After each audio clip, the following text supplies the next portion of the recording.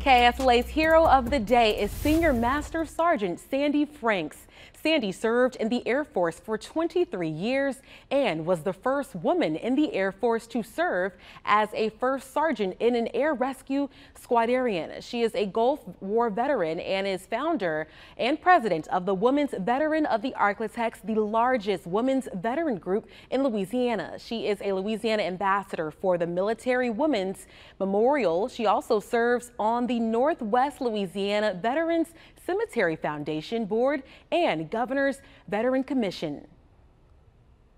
You can also nominate a hero of the day right now all November long. KSLA News 12, along with Barksdale Federal Credit Union, will pay special tribute to the men and women who have served our country here and abroad. Just fill out the application and submit a photograph, and we will honor your hero of the day weekdays and weekends at 6 and 10 p.m. right here on KSLA News 12.